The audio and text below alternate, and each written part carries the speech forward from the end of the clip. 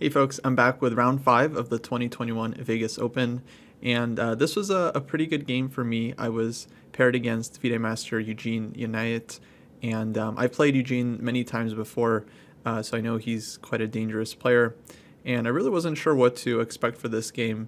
Once again, there wasn't a ton of time after the pairings came out to prepare, and I had just come off of a pretty long game where I lost to Grandmaster Bellows.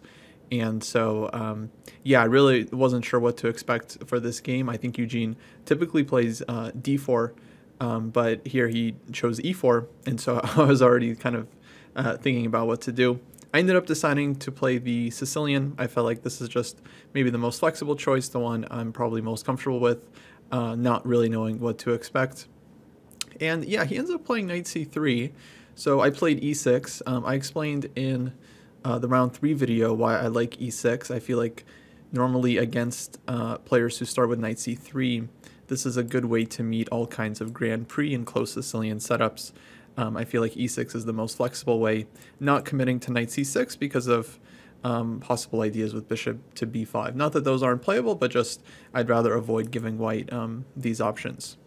So my opponent played g3, and indicating that he wants to go for close Sicilian, and so we get kind of a normal setup here with d3, and here I play bishop to e7. So this is a move I've played before, and the point of this setup is actually just to not commit the d pawn too early. I might want to push d6, I might want to play d5 in one move, and so I'm just kind of getting ready to castle and getting everything out and kind of waiting to see what white does. Because here white ends up playing f4, and it's kind of a big moment for white because white can either play f4 right now or it can play knight e2. But if white wants to play f4 and then put the knight on f3, then they kind of have to do it at this moment.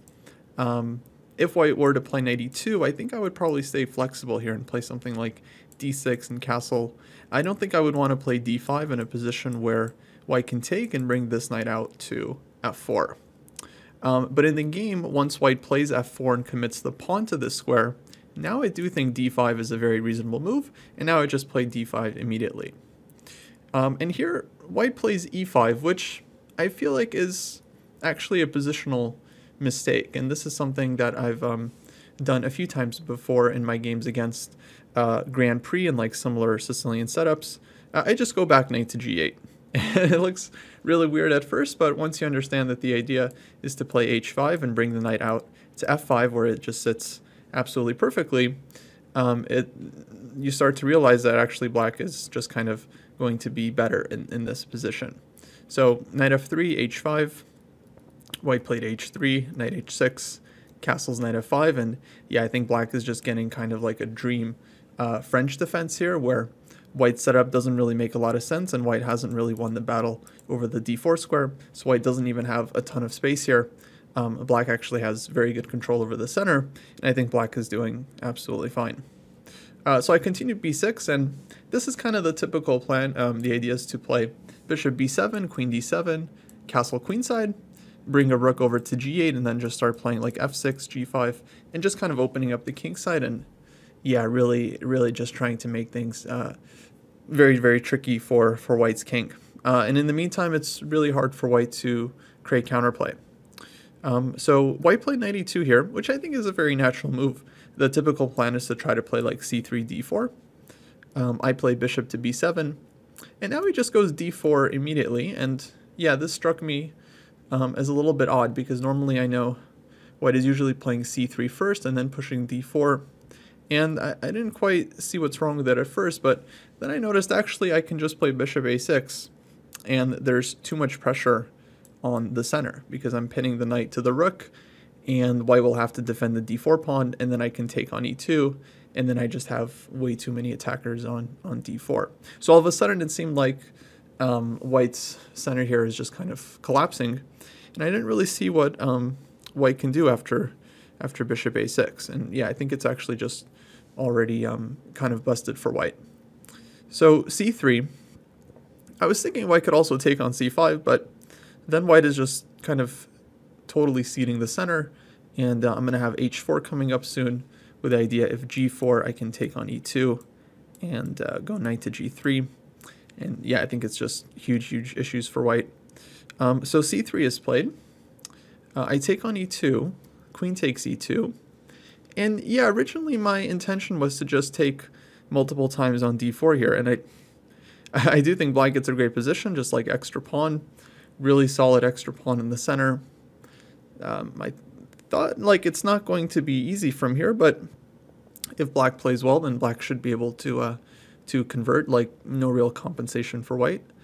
But then I was thinking, like, I also have this move h4, which to me looked maybe even stronger, because the idea is that after g takes h4, which was played in the game, I now want to take on d4 again, and eventually I'm going to take the h4 pawn, and so I'm going to win an extra pawn, and I kind of got to mess up white's structure in the meantime. Because white can't really play g4 here, I thought, because knight g3, and I'm winning the exchange. I checked with the engine, and this is actually the best that white can do, given that the center is collapsing, and white is actually not that much worse in this position after takes, and yeah, I mean, I don't know, during the game I thought it was just like a clean exchange up, black should be winning, but Stockfish seems to think it's no more than a small advantage for black, which was pretty surprising. So this is why my idea with h4 maybe wasn't totally best, and I should have just taken immediately, but yeah, for whatever reason, both me and my opponent both thought, you know, like, it's not really worth it for white to give up the exchange like that. But in the game, white does experience serious issues, as we'll soon see. So g takes h4, I take on d4. And yeah, now Eugene really surprised me with this next move, h5, which was totally unexpected for me. I thought he was just going to recapture, or maybe play like c4 and try to get some counterplay on the light squares. But h5 totally escaped me, and the idea is that I can't really take the pawn right away because knight takes d4, and my rook is hanging, and knight on c6 is hanging. But yeah, I decided to just take on c3. And now after b takes c3, for the moment, material is still equal, but the h5 pawn is very weak, and I figured I'd be able to win it one day, and I'll be kind of a healthy pawn up. In the meantime, though, I did want to be very careful here, because I felt like white could be getting some really quick counterplay with like c4 and rook d1. So I play rook c8, and my idea here was kind of tactical. Number one, I just want to defend the knight so that there are no tempos against the knight. I was also thinking about a plan like knight a5, knight c4. And I was trying to stop this move c4, because I was thinking if c4, I would have knight cd4, and then I can play rook takes c4.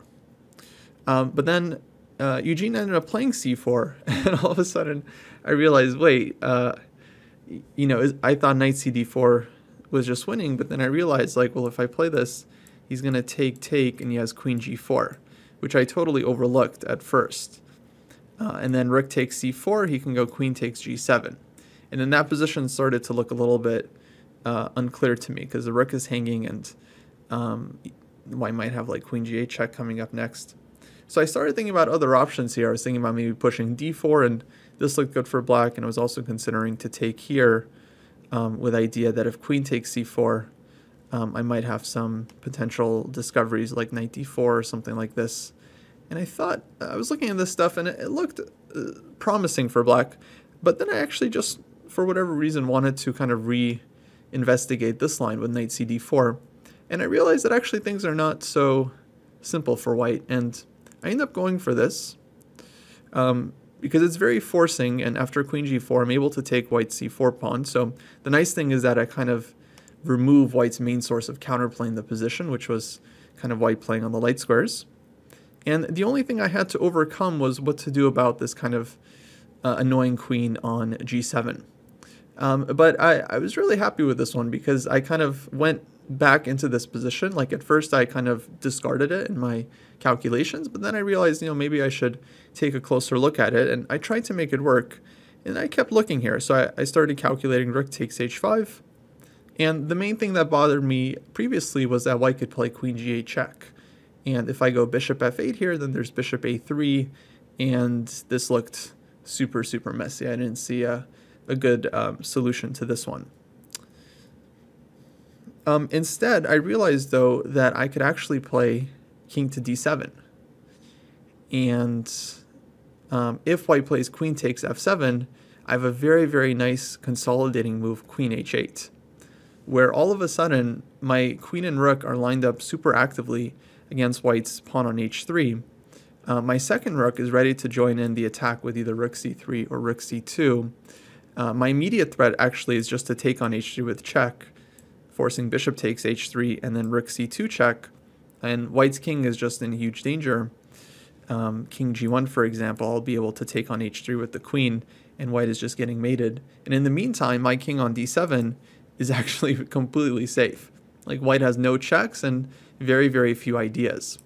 So once I noticed that actually the king on d7 is safer than it first looked, I realized actually this is just a completely winning position for black. A couple of tactical details I had to see. Bishop a3, number one, this move definitely scared me the most. I have this move, rook h7.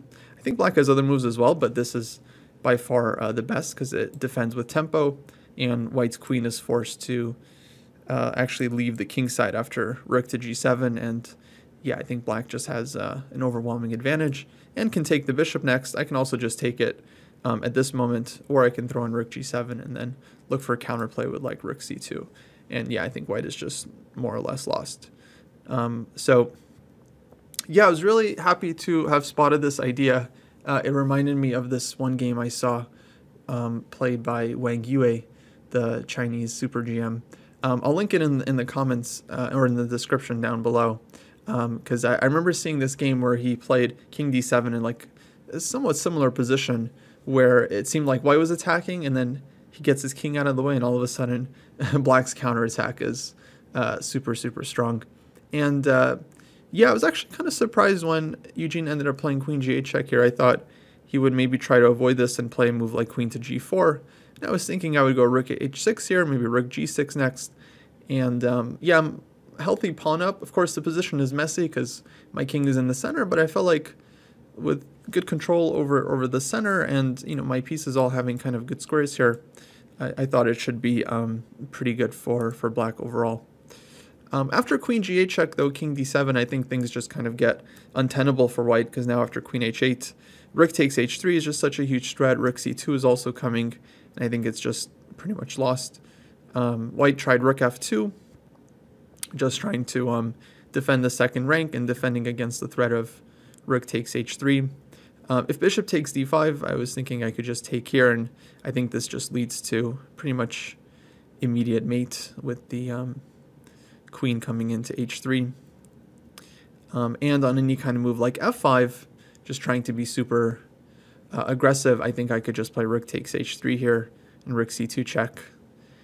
And for example, king to g1, I think I can even just take this one, and after takes knight e6, white has no checks, the king is just completely open, and I think black should be giving mate here pretty soon.